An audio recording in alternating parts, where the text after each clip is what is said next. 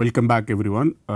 In this lecture, I will actually tell you how to construct this quotient algebras from the ideals. Okay, let us start. Let us fix this Lie algebra G.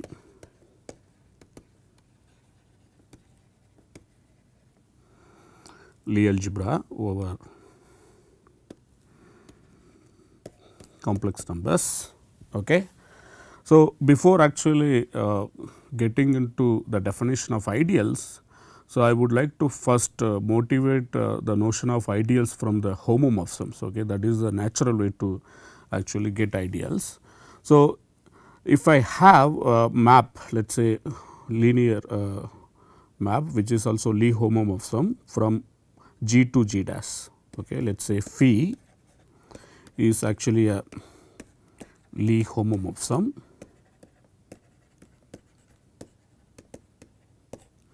So, then what we do, we look at what is called the kernel of this map. Okay.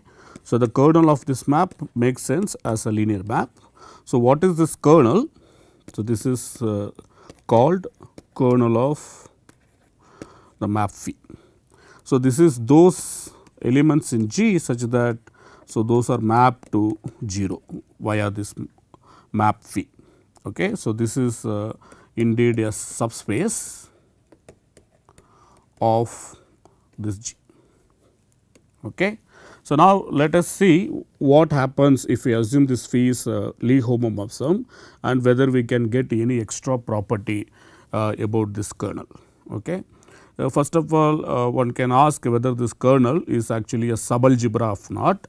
So, let us see whether it is a subalgebra. So, let us start with two elements from this kernel. So, let x, y from this kernel phi. So, then what we want to see whether the bracket of x y, whether it is in kernel of phi or not. So, then let us compute what is the bracket of x y under this map. So, then since this phi is actually a Lie algebra homomorphism, you can see that this is nothing but phi of x, phi of y, bracket of that. So, then since phi of x, phi of y both are 0. So, this implies this map phi of bracket x y is 0. Okay. That implies the bracket x y is indeed inside the kernel of phi. So, that is what we wanted to show. So, now more than this actually you can see from this equation, if one of this phi of x or phi of y is 0. So, then the bracket is going to be 0. So, that means you can assume this x is coming from the Lie algebra G and y is coming from kernel phi, but still we will have the bracket x y is in kernel phi. Okay. What I am saying, suppose if x is in G and y is in kernel phi, then still we get the bracket of x y is 0 under the map phi. Phi of bracket x y is 0. So, what does it mean? That means we still have this bracket x y is in the kernel. Okay. So, this property is actually very important property. So, this actually kind of duplicates the property that you have seen in the ring theory, where the product is just assumed to be associative product. Okay. But here the product is general product, but still this thing holds. Okay. The product between x and y is in this kernel phi for all x in G and y is in kernel phi. If this property is what very important property for the kernel. Okay. So, we will isolate this property and we call a subspace satisfying this property as an ideal. Okay. So, what is the definition of ideal?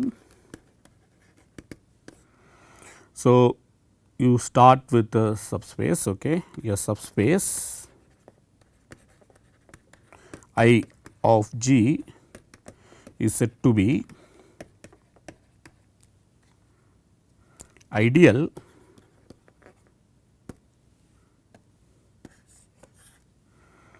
if the following holds. Okay.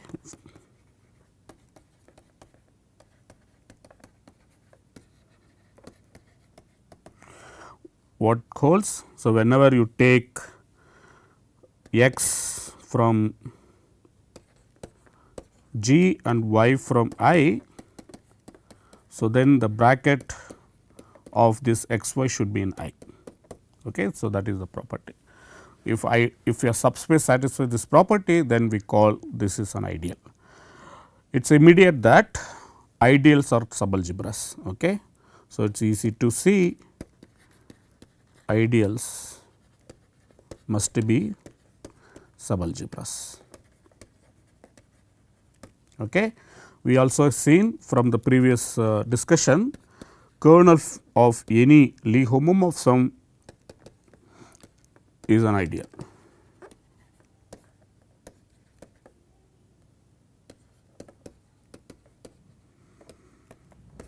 Okay.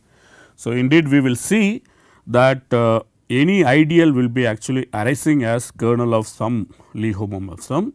So, for that we need to actually introduce what is called this quotient algebra, which is actually a new way of getting Lie algebras from existing Lie algebras. Okay. It is a procedure to get more interesting classes of Lie algebras from already known Lie algebras. So, we will do that in a minute, but before that I would like to give some examples of these ideals, okay, and we will also see some elementary properties of these ideals. Okay. So, let us see some examples. So, if we actually take this abelian Lie algebra, let us say G is abelian Lie algebra. So, then any subspace will be actually ideal inside abelian Lie algebra. So, then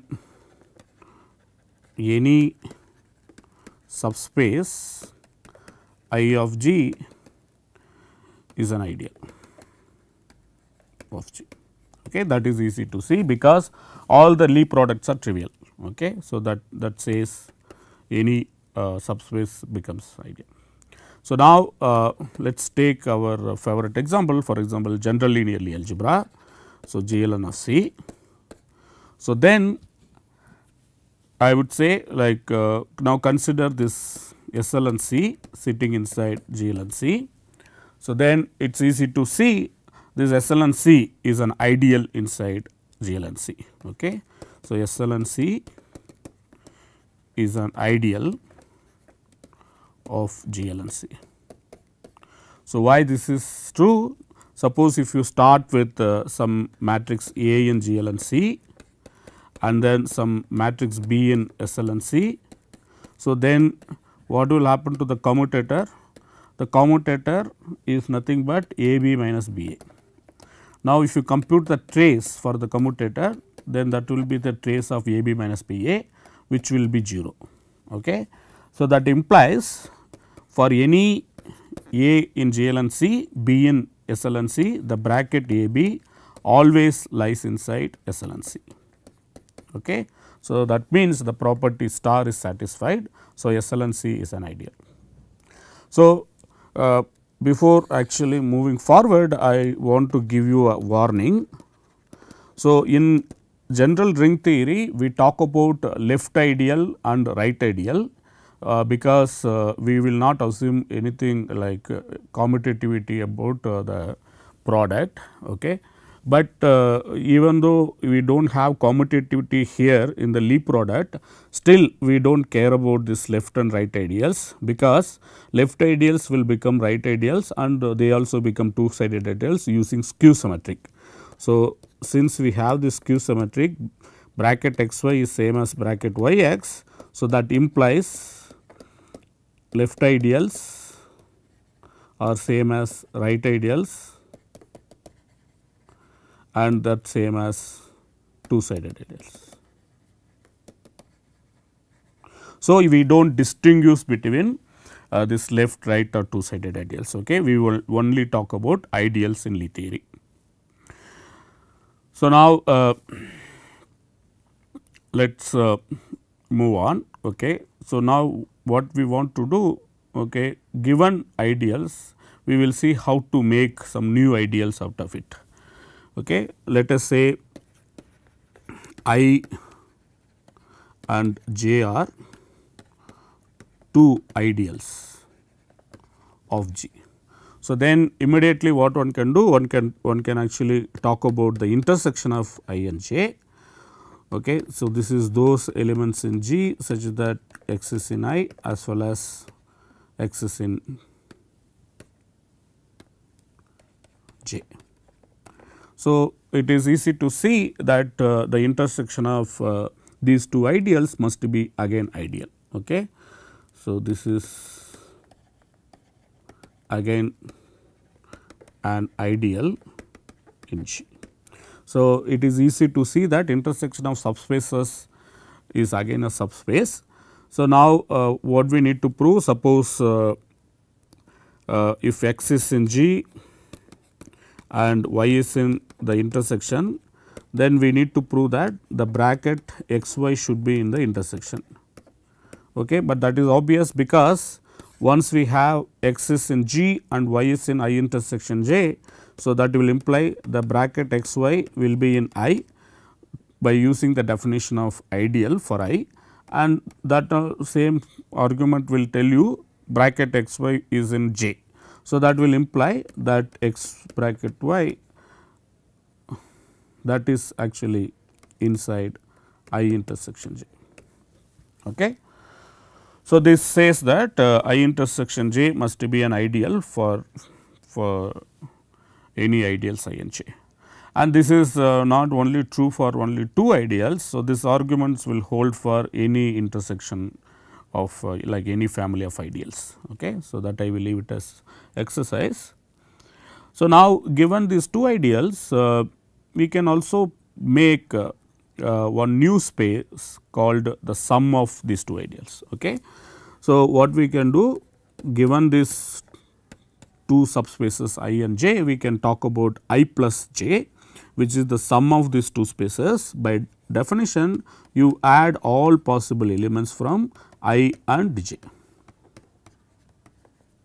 So, then it is easy to see that I plus j is again a subspace of G. So, now we claim that it is indeed ideal. So, I plus j is an ideal of G. Okay. So, that is again like not very difficult to see. So, what we need to prove? So, we start with some x in G and then some y in I plus j. Okay. So, then we need to prove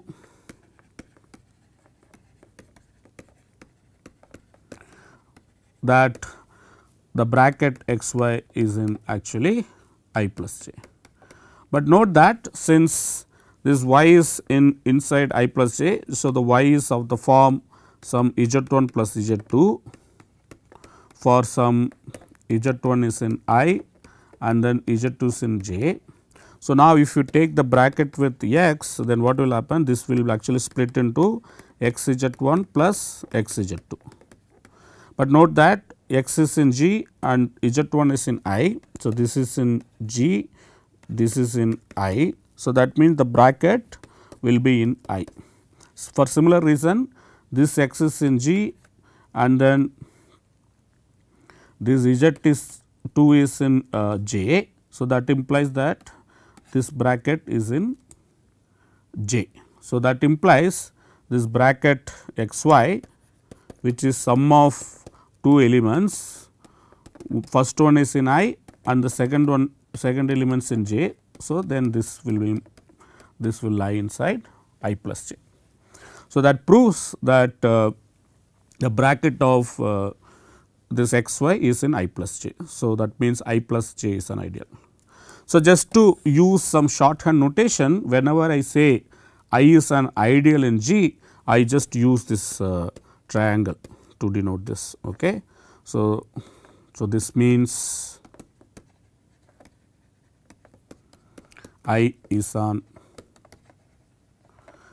ideal of G. Okay.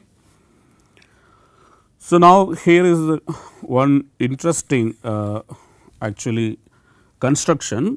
So, this is called product of ideal. Okay.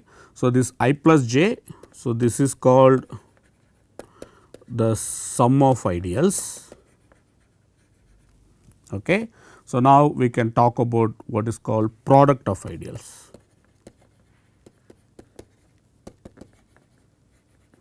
So, what is this?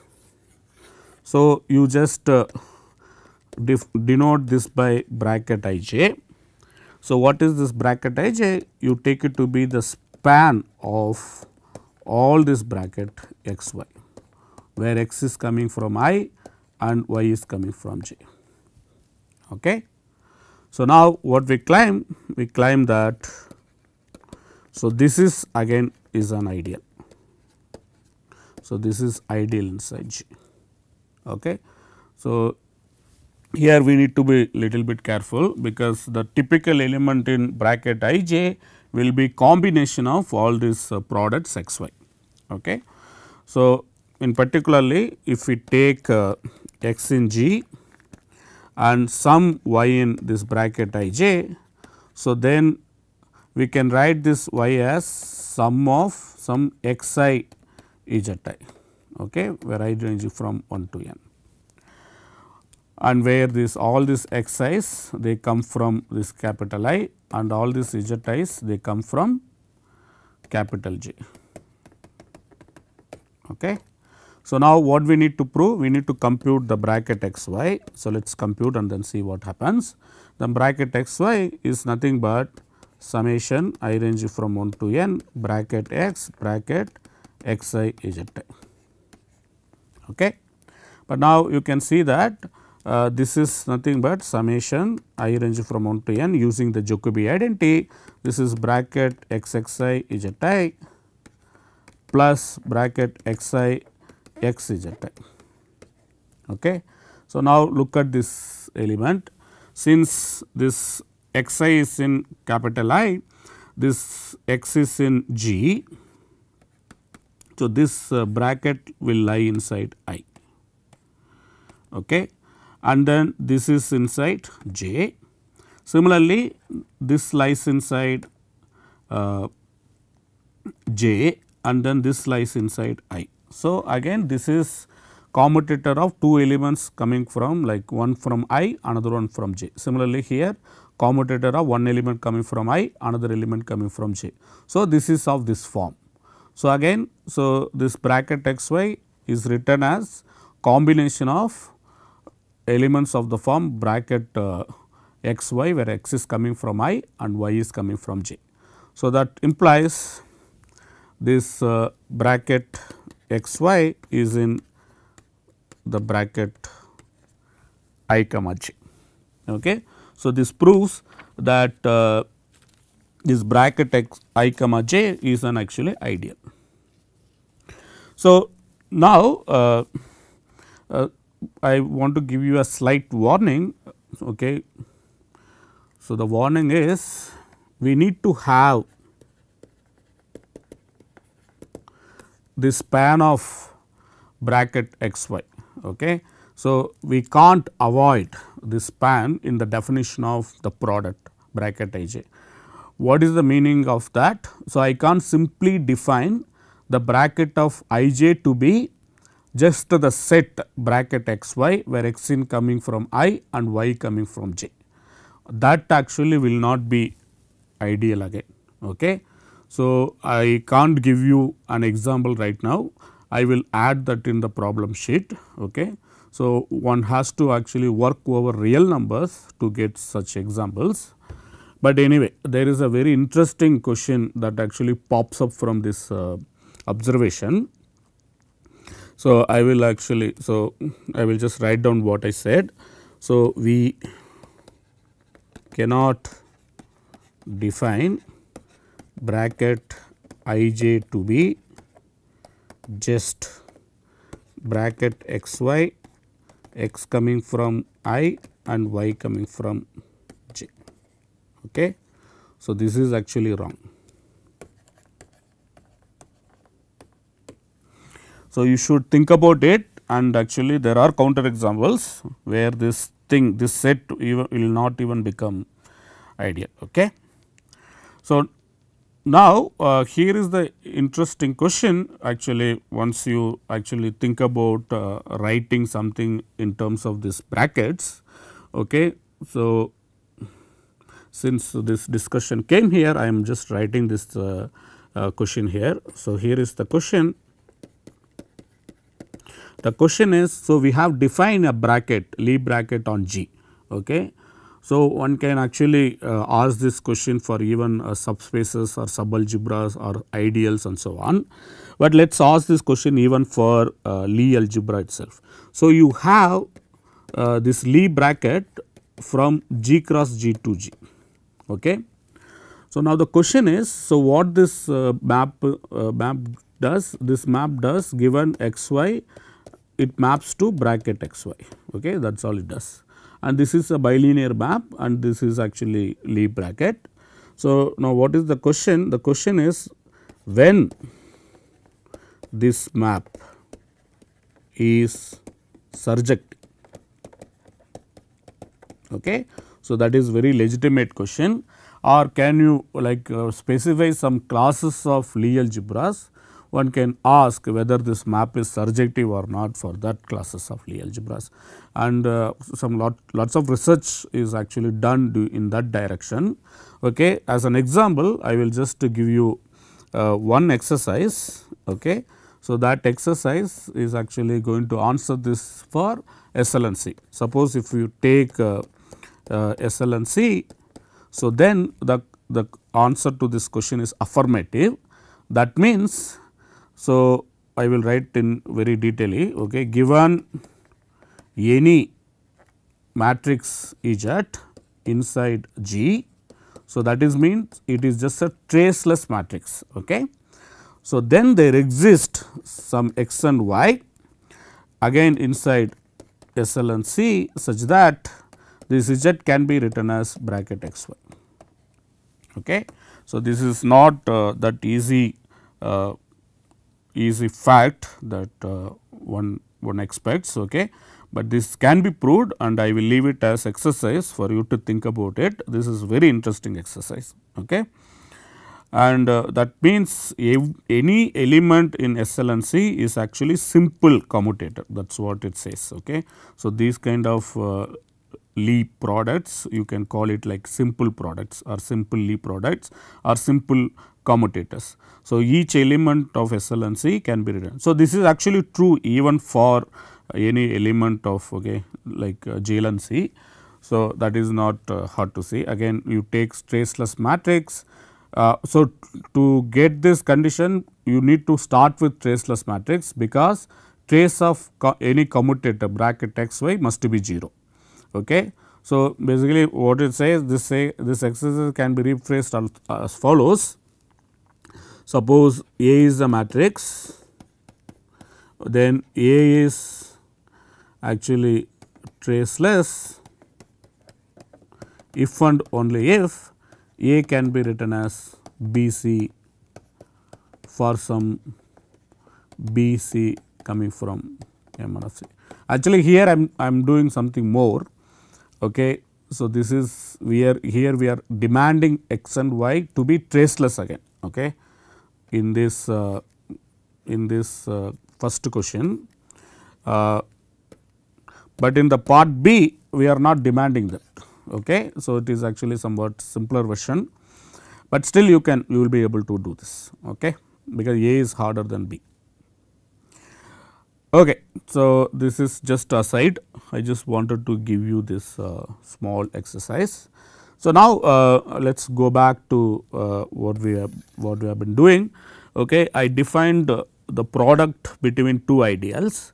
So, now what we can do, we can also talk about a product of this G itself. Okay. So, I and J we can take it to be G, then we can talk about the product of that. Okay. So, what it is actually? So, that in that special case we call this as the derived algebra. Okay. So, this is called the derived algebra, and it is easy to see because from our earlier proof this derived algebra is an ideal inside G. Okay. And here is a small observation, is G is abelian if and only if this derived algebra is just 0. Okay. So, this is a largest subspace. In some sense, this derived algebra is actually does the role of this commutator subgroup of some commutator subgroup of a group. Okay. That is the role it exactly does. So, here is one exercise.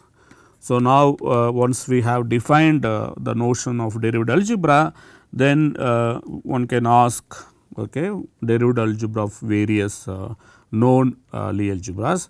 For example, compute, okay. So, compute the derived algebras of G, where G is GL and C, SL and C, and like B and C and N and C. Okay. So, these are all the examples that we have seen. So, you can actually try to compute. For example, it is not hard to prove, okay, when you take the derived algebra of SL and C, then you get back SL and C. So, this is something you can verify. Okay. Maybe I will do it during the problem solving session.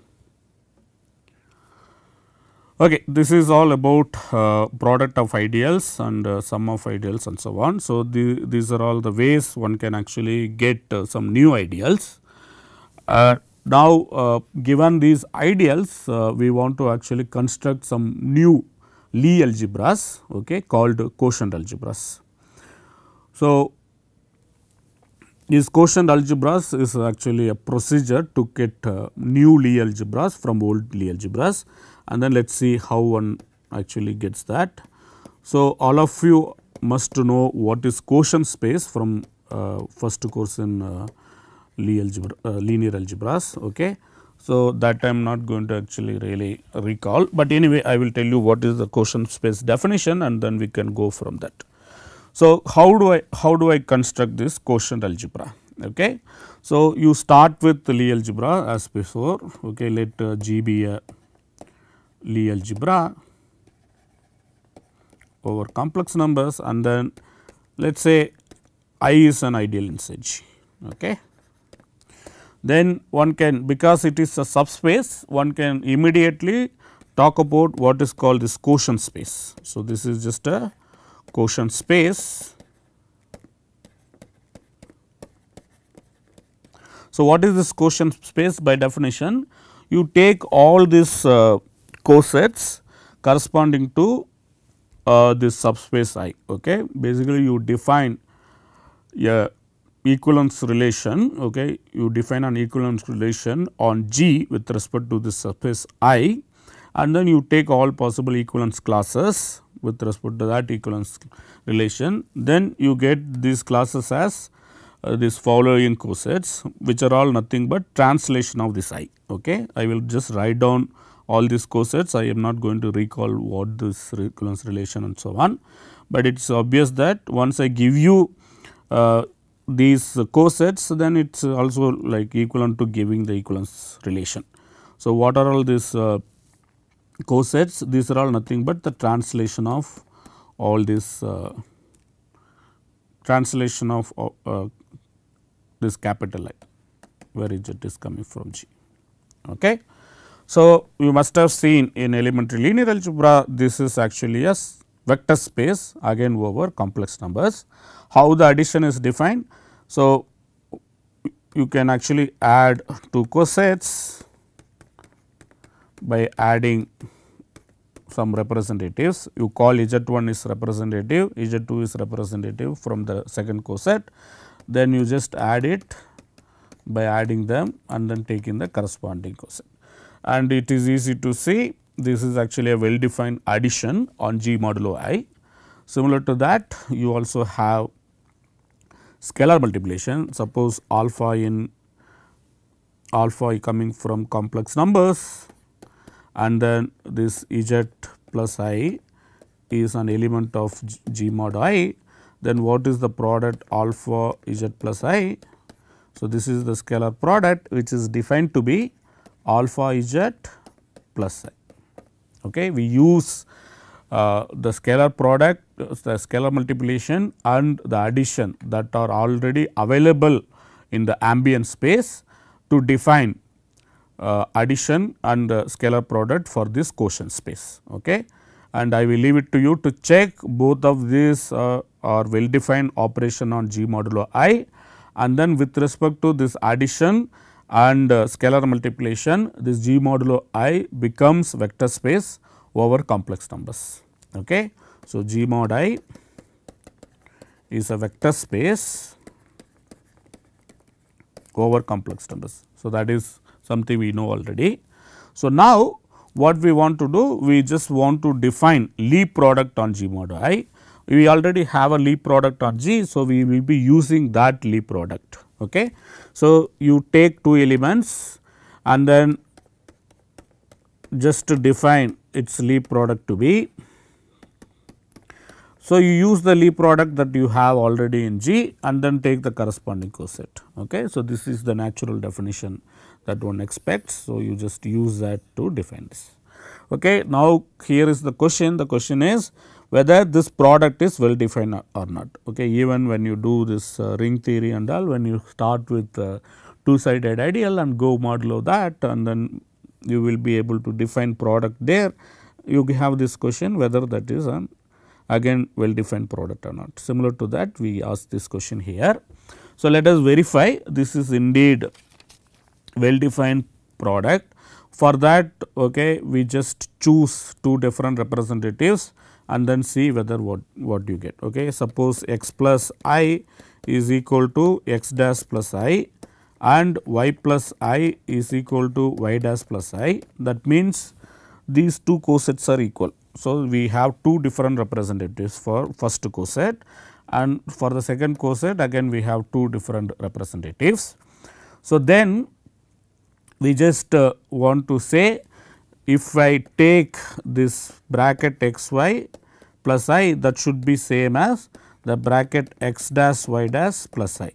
So, which is equivalent to saying that, okay, this is equivalent to saying that the bracket x y minus the bracket x dash y dash, that should be in I. Okay. So, it is you know already by definition x plus I equal to x dash plus I if and only if x minus x dash will be in I. Okay. This is the definition of two cosets being equal. Okay. So, because of that we need to verify whether this is true or not. Okay. This is the what we need to verify. So, let us verify whether this is true, and then if we verify, then this gives you well defined leap product. Okay. So, let us do the calculation. We already know that x minus x dash is in I. Similarly, y minus y dash in I. So, now what we need to prove? We need to prove that the bracket x y minus x dash y dash is in I. Okay. Let us do this computation. You compute bracket x y. Now, what we can do? We can just add and subtract x dash, and then here again you can add and subtract y dash. Okay. So, if you do that, then if you just use this linearity, then what do you get? You get bracket x minus x dash comma y minus y dash plus y dash, okay, plus x dash, okay, I do not use this comma, maybe I will erase.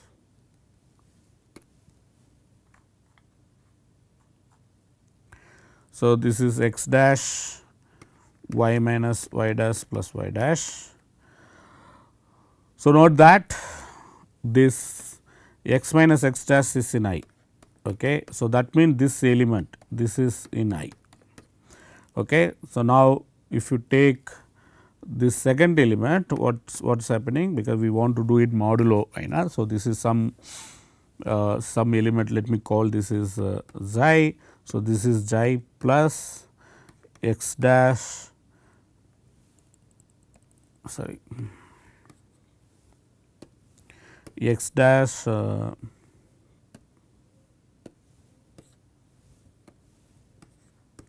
y minus y dash plus x dash y dash. Okay. So, you can see that since this y dash is in I, this entire element is in I. Okay. So, that means, so this is some xi dash, so that is also in I. So, this is you wrote it as bracket x y equal to psi plus xi dash plus x dash y dash. Both xi dash both are in I. So, that will imply xi plus xi dash is in I. So, that means this bracket x y minus x dash y dash. So, this is in I. Okay. So, that proves that the bracket that we defined is actually well defined. Okay. So, that means the bracket is well defined. Now, I just leave it to you to check this bracket is indeed gives you bilinear map, because this is induced from the bilinear map, this has to be bilinear. So, that is the reason, and then since it satisfies skew symmetric and the original bracket, that is actually satisfying skew symmetric and Jacobi identity. So, this induced bracket will also satisfy skew symmetric and Jacobi identity. Okay. For example, if you want to just define, if you want to just check skew symmetric, here is the proof. So, you take x plus I and then x plus I. So, then the bracket will be bracket x x plus I, which is 0. So, you get 0. Okay, 0 plus I, which is 0 inside G modulo I. So, similarly, I will leave it to you, check Jacobi identity satisfied by this product. Okay. So, that makes now this as Lie algebra. Okay. You have this G mod I with this new product, okay, which is induced from G. So, that makes it Lie algebra. Okay. So, this is one way to actually get some interesting Lie algebra. So, you can actually, like as an example, let us see, we already have some homomorphism from earlier lectures. We will just see what will be the quotient using that. Okay. Because the kernel of that homomorphism will be ideal. So, that actually kind of tells us somewhat how to handle the quotient. So, that is all, like kind of we can get information about this quotient algebra using what is called isomorphism theorems. I will actually prove prove those isomorphism theorem in the next lecture. Okay. But before that, let us just see like some basic properties of this quotient algebras. Okay. So, there is this natural map, okay, from this G to G modulo I. So, which is called the quotient map. Okay. What is this map? Let me call it pi. So, this takes x to x plus I. So, this is a natural linear map, C linear map from G to G modulo I. So, this map is actually it is easy to check, it is C linear, okay, because this G modulo I is quotient space. This is indeed actually Lie homomorphism. So, that also one can check. So, because that is obvious from the bracket. Okay. So, what does it mean by it is a Lie homomorphism? You take bracket of x y and then look at the image of that, then that should be bracket of pi of x, pi of y. Okay. But what is pi of x y? Pi of x y is nothing but bracket x y plus I. So, but that is by definition is x plus I comma y plus I. So, which is nothing but bracket pi x pi y. Okay. So, that way you verify that this quotient map, which is the natural map, okay, this is called quotient map, is actually naturally a Lie homomorphism. Then what will be the kernel of this map? So, it is not hard to see, the kernel of this map will be just I. Okay. So, that is not very hard, because what is the kernel by definition? The kernel by definition those x in G such that when you look at pi of x that should be 0, but what is that? By definition this is those x in G such that x plus I should be 0, but x plus I should be 0 is same as x plus I should be I. So, that means this is those x in G such that x is in I, okay. That is why this is I. So, the kernel pi is nothing but I. So, now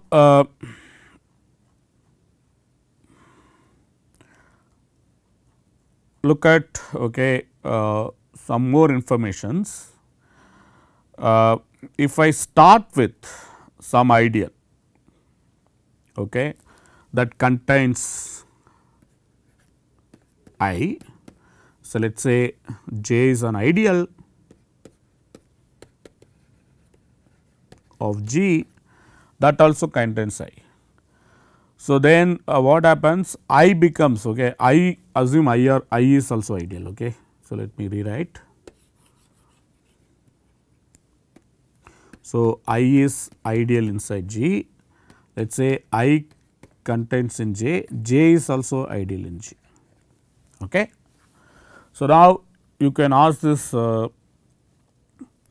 question, what will happen to the image of this J. So, you have this quotient map from G to G modulo I. So, then what is the image? So, the image is nothing but all possible x plus I such that x is coming from J. So, in shorthand notation one can just write this as J modulo I. So, there is no harm in that. But now the question is, since J is an ideal inside G, can we say something more about this J? So, actually one can claim this J mod I must be an ideal. So, what is the claim? The claim is J modulo I is an ideal inside G modulo I. So, how one verify this? You start with some element x plus I inside G modulo I and then y plus I inside J modulo I. So, then you look at the bracket x plus I, y plus I. So, then what happens? This will give you x y plus I. But what we need to prove? We need to prove this x bracket x y plus I should be in J mod I.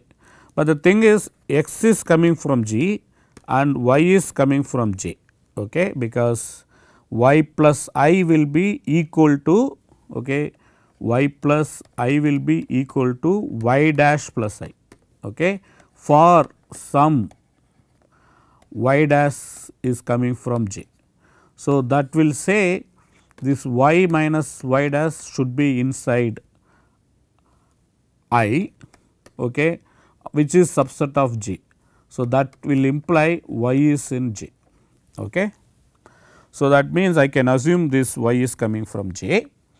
So, because x is in G, y is in J. So, that already implies bracket x y is in J, because J is an ideal. So, that means if I take bracket x y plus I, so that is inside J mod I. So, that verifies that this entire term is inside J mod I. So, that means this is an ideal inside J mod I. So, this is actually a very important observation. So, these observations will be used later. So, actually I will continue with this isomorphism theorems later in the next class. So, right now I will stop. Thanks.